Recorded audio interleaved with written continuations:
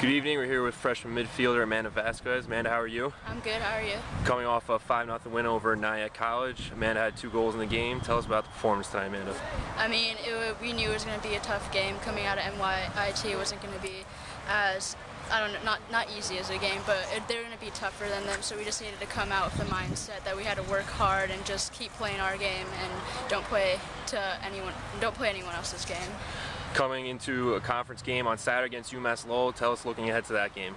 I mean, that's going to be a tough game, probably one of the tougher games that we'll have this season. But if we're playing our game and we're focused, I'm sure we'll be okay. All right, thanks, Amanda. Thank you.